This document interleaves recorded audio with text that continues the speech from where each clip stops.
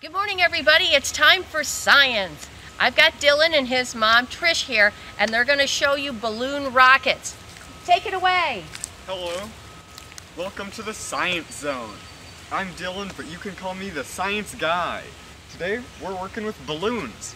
We're gonna see what happens when we blow up balloons and then let go of them. So, what do we think is gonna happen when I let go of this balloon? If we theorize what's going to happen, that's called a hypothesis. That's our big science word for the day. As you can see, it sort of propelled itself. If we blow it up even more, it's going to go farther.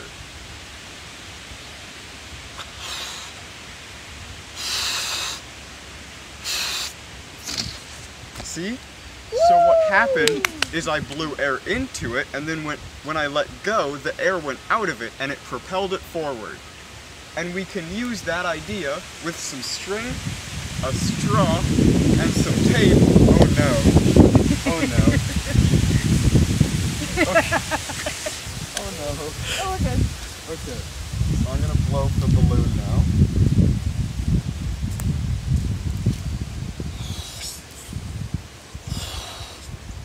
Okay? I'll hold it in. Yeah. Now if we take a straw, and using a pipe cleaner, we can get the yarn through the straw using a pipe cleaner, like that. So it's like a needle, right? Yeah.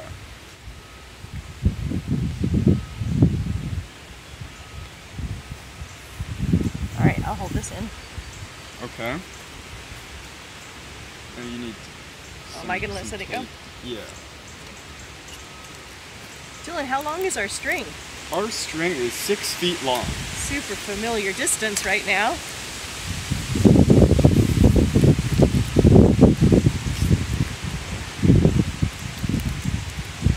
This is kind of tricky, Dylan. Yeah, you might need an extra pair of hands. Maybe ask an adult nearby to help you.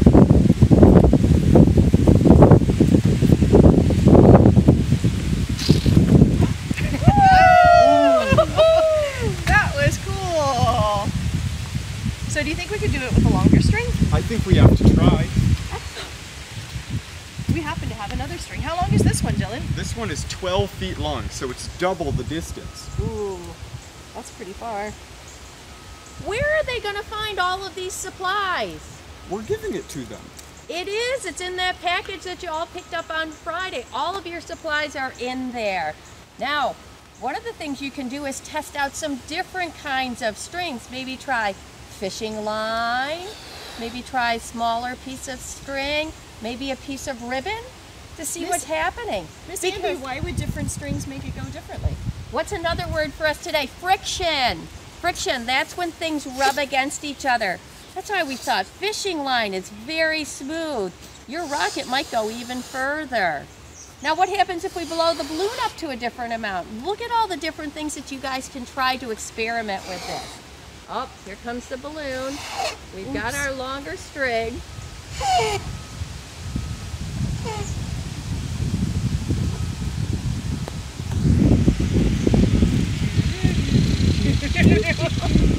There's some setup time involved. There is setup time involved.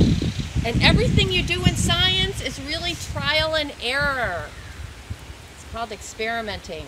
Who's launching this time? I'll launch it. You're gonna launch? Okay. Look at this, we're working together. That's building community. Here you go. You got it? Nope. Okay, you tell me when you got it. I have it now. All right, I'm stepping back. Ready? Okay. Dylan, this time could we do a countdown? Sure. From what number? 3. 2, 1. Lift off! Dylan, it still had tons of energy left. Do you think we could go even further? I think we have to try. Guys, you can try to see how long you can make your string go. Just keep going longer and longer. Hey, Dylan, is that all we have for them so far? That's all for today. Goodbye. To recap, what you need for this science experiment is some yarn, a pipe cleaner, a straw, and a bunch of balloons. Also, you're gonna need some tape, but you're gonna have to find that yourself. We have not provided you tape. The rest will all come in the package you picked up on Friday.